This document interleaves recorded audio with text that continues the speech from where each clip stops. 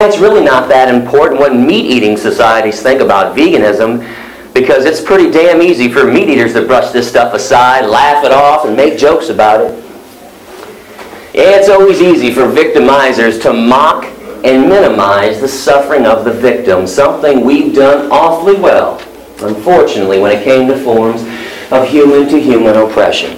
And I understand some people think it's radical or silly when I say view an issue through the eyes of a cow, a pig, a chicken, a turkey, a fish, or some other animal on this planet. But understand that all social justice movements always look at the issue through the eyes of the victims. I mean, abolitionists looked at slavery through the eyes of enslaved blacks, while the Allied forces looked at Nazism through the eyes of Jews and other non-Aryans that Hitler labeled unworthy and expendable. If you utilize empathy, man, it truly allows you to understand the injustice without overanalyzing the issue. Please do not overanalyze and overthink what I'm talking about tonight. There's just no need to. This is simple stuff. This is compassion, decency, and mercy and kindness. I'll break it down even further for everybody. When I say use empathy, all I'm saying is use the golden rule. Actually put it to use for a change. Instead of just paying lip service to it like most people do. And the golden rule, by the way, is in all religions in one way or another. Even atheists say it's a wise way to live your life, because the golden rule simply states that you should treat others. And animals do qualify as others, no matter how you look at this issue. You should treat others like you would want to be treated. You should do unto others as you would have done unto yourself. And since no one in this classroom, I'm positive, wants to be treated the way we treat cows and pigs and chickens and turkeys and fish and most other animals, again, there's no reason to allow speciesism to continue unabated. Now, I have to drive this point home a little further about discrimination, because so many people have a hard time comprehending the fact that humans are acting in a vile, discriminatory way towards the animals that they share this planet with. But as the speech goes on, I sure hope you start to figure out that the same exact asinine and idiotic and vicious and vile excuses and rationalizations that people always use to oppress, enslave, and kill the animals, they are the exact same asinine and moronic excuses that we have used to oppress, enslave, and kill each other. Whether it was whites over blacks, Latinos and Asians, men over women, straight people over gay people, all the religious hatred, the religious wars that have been going on for thousands of years. You know, a sad comment that I hear a lot when I travel this country, and I do a lot of lecturing nowadays, around 250 talks a year in 20 states to around 10,000 students. I hear a lot of people make a comment like this to me. Hey Gary, well man, your speech was pretty tight, man. You surprised me. You make a lot of sense and you do make some pretty great points, except you're talking about animals. They're just fish. They don't look like us. They don't act like us. They don't think like us. So they don't deserve any moral consideration whatsoever. They don't deserve their right to be free and their right to bodily integrity. Well, the problem with that line of thinking, when you go back a couple of hundred years ago in slavery America, and activists like William Lloyd Garrison and Frederick Douglass were trying to abolish slavery, what do you think the majority of white people were saying about blacks? Oh, come on, they're just blacks. They don't look like us. They don't act like us. So they don't deserve any moral consideration whatsoever. They don't deserve their right to be free and their right to bodily integrity. Go back 87 years ago, before the 19th Amendment was enacted giving women the right to vote. When women were trying to obtain their equal say in society, what do you think the men were constantly saying? Oh, come on, they're just women. They don't look like us. They don't act like us. Not as smart as we are. Not as strong as we are. I always love that form of logic from them. Not as strong as we are. So they don't deserve their equal say in society? The moment we start playing this asinine fill-in-the-blank game. Fill-in-the-blank game goes like this. They're just blacks, they're just women, they're just homosexuals, oh, they're just immigrants, they're just Mexicans, they're just Iraqis, they're just animals, they're just cows, and they're just fish. It is an asinine, stupid, and invalid excuse to harm somebody else. To commit acts of cruelty and injustice against someone else. Peaceful, compassionate ways of being unjust do not exist. And that's because violence is violence. Cruelty is cruelty, discrimination is discrimination, and premeditated murder is premeditated murder, even if the victims only walk on all fours and have fur and feathers and horns and beaks or gills. I hope you didn't really believe that happy cows come from California, and animals sing and dance on the way to the slaughterhouse and wind up at the grocery store all magically wrapped in plastic. It is amazing the things that we do to animals on a daily basis. And we have the audacity to think that we are civilized.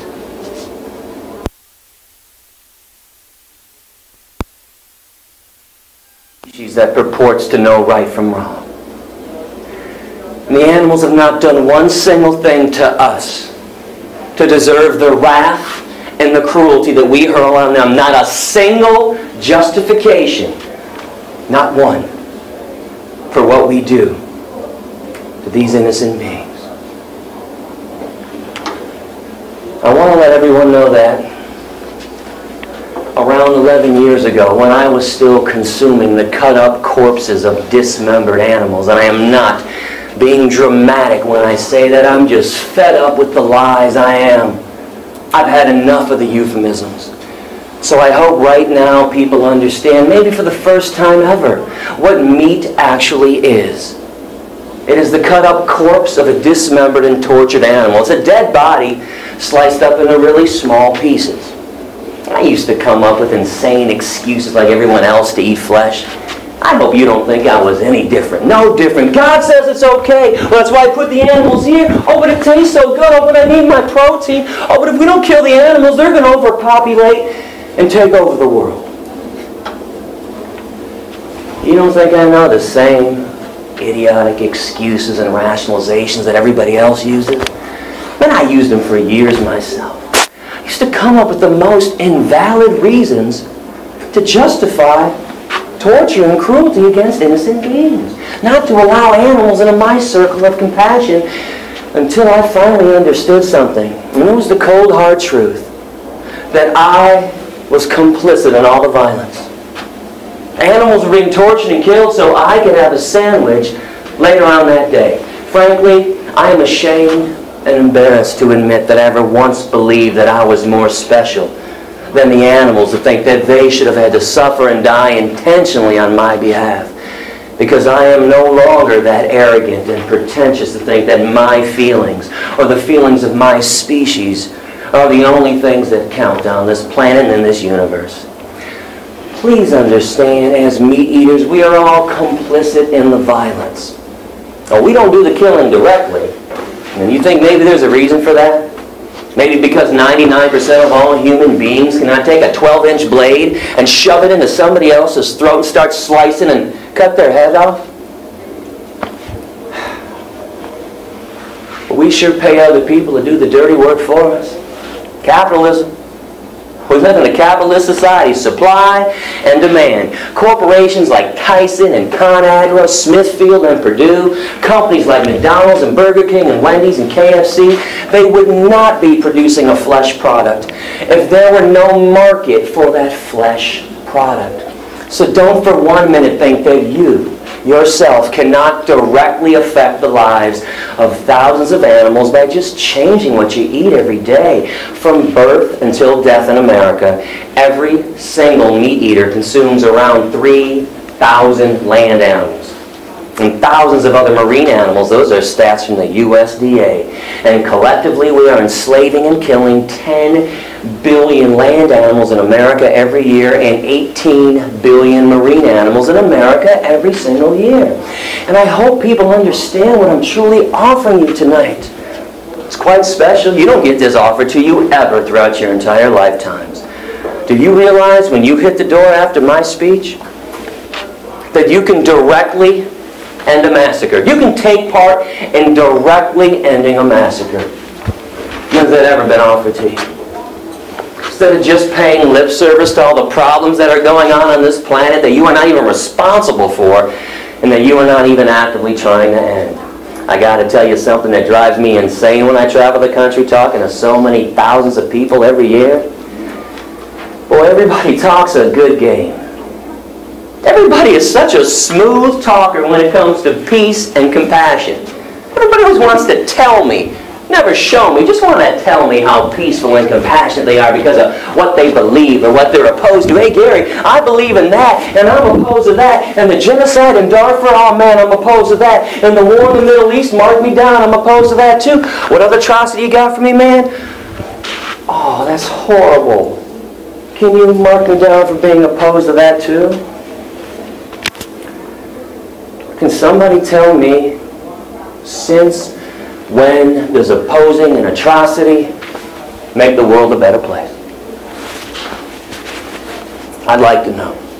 I'd like to know, since when does opposing an atrocity alleviate or eliminate the atrocity? Listen, folks, I do understand most of you don't want to hear what I have to say tonight. I'm cognizant about that.